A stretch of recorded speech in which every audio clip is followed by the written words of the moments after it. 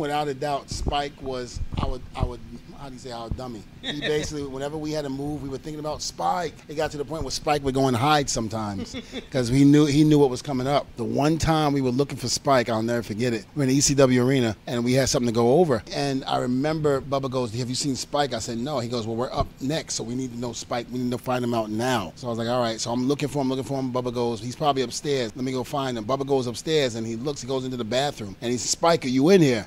No answer. And all of a sudden, as he goes into the bathroom, he looks down. He goes, "Spike, are you in here?" No answer. All of a sudden, we hear, and there's smoke coming out of the stall. Bubba opens it up. He goes, "Spike, you son of a bitch. That's how you've been able to take all those beatings. You get high before you got in the ring." And that's where the whole LSD came in.